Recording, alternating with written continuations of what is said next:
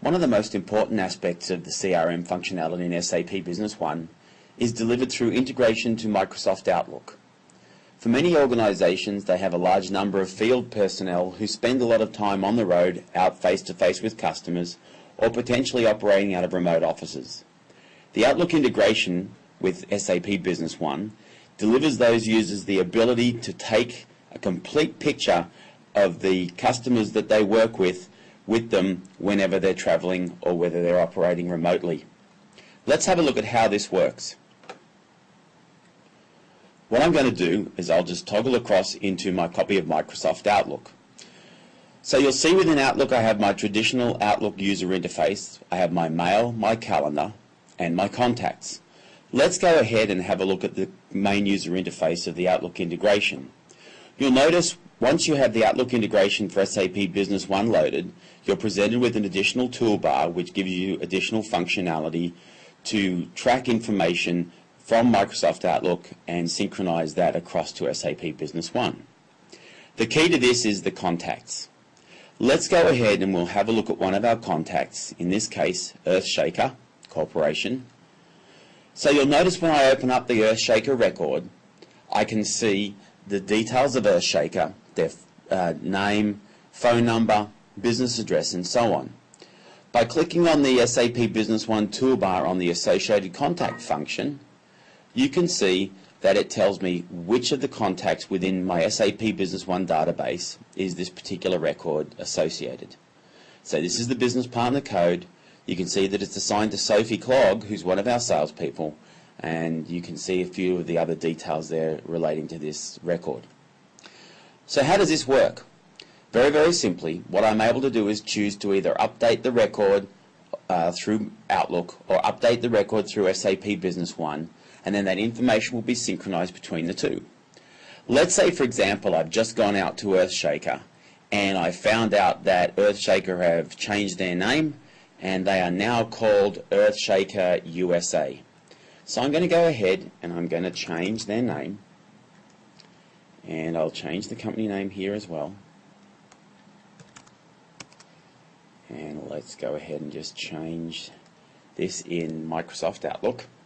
So what I'm going to do now is I'm going to go ahead and save and close that record within Outlook.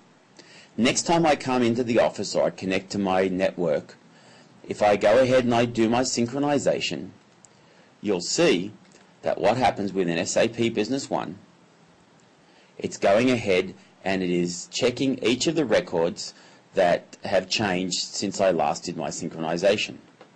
So here's my record for Earthshaker. You can see in SAP Business One it's still saying they're Earthshaker Corporation. In Outlook it's Earthshaker USA. Then it asks me which of the two systems do I want to win. So I'm going to choose Microsoft Outlook. I'll say Synchronize All. It's now going to go ahead and it's going to resolve those conflicts for me. And then if I toggle back across to SAP Business One and I now look at my business partner record for Earthshaker, let's just go ahead and we'll do a lookup. You can now see I have that record as Earthshaker USA. So that's the first aspect of the integration between Outlook and SAP Business One. Another area which many organizations find very, very helpful is the ability to take a snapshot of information on the road. What do I mean by that? Let's go ahead and let's open up our Earthshaker record again. Let's say I'm about to head out and I'm going to go and visit Earthshaker. I want to take a little bit of a snapshot of the information available to me from SAP Business One, because when I'm out with Earthshaker I'll have my laptop, but I won't have the ability to contact my SAP Business One system in my office. All I need to do is go ahead and choose Synchronize This. You can see it's going ahead and it's creating a snapshot. We'll give that a couple of seconds to retrieve the necessary data. I've successfully created my snapshot of my business partner, which is Earthshaker USA. Now you'll see what I have stored against the record now is an Excel spreadsheet. If I double click and open up my Excel spreadsheet, you'll now see I have a complete snapshot of all the information about that customer in an Excel format that I can take with me.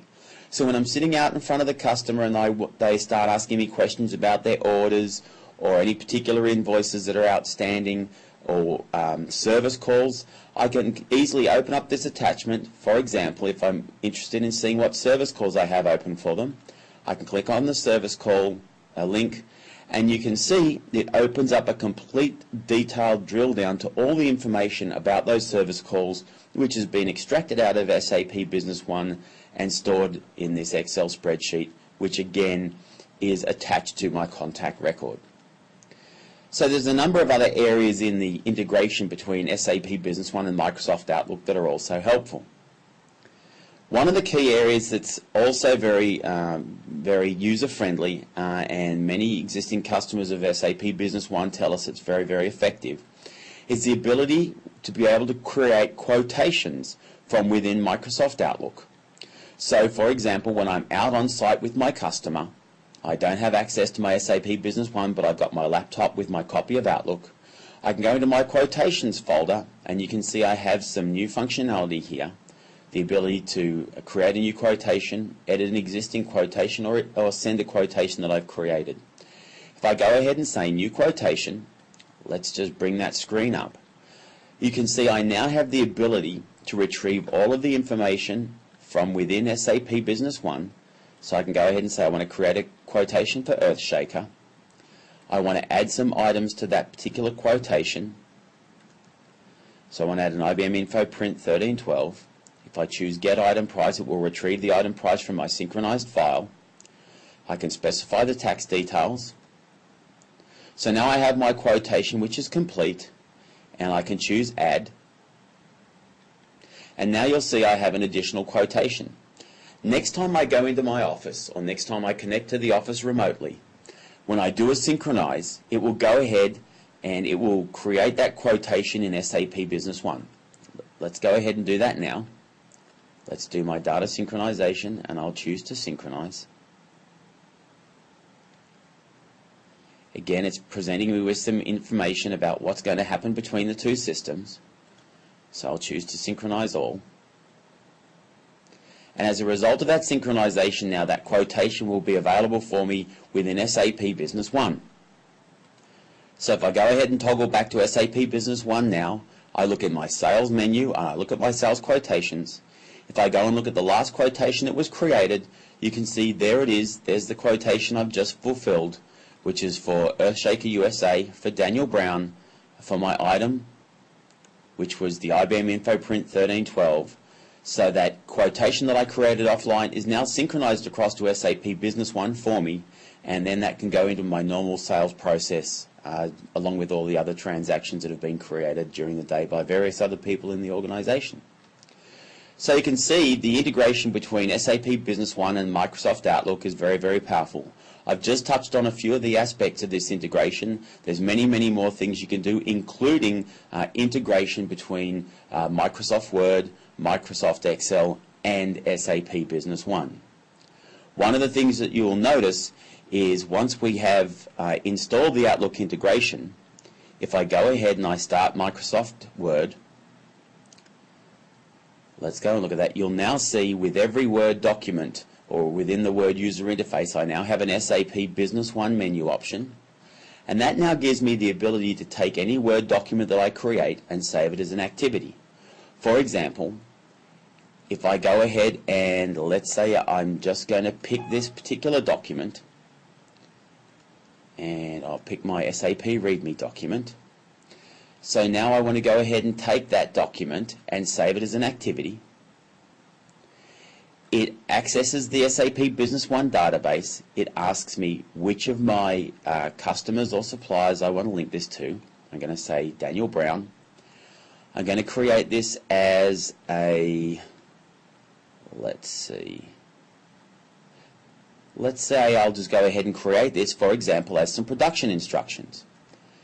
I can pick a particular document to attach that to, or I'll go back and I'll choose a sales quotation, and let's pick the sales quotation that I've just created in my previous example, and there it is, my Earthshaker USA quotation.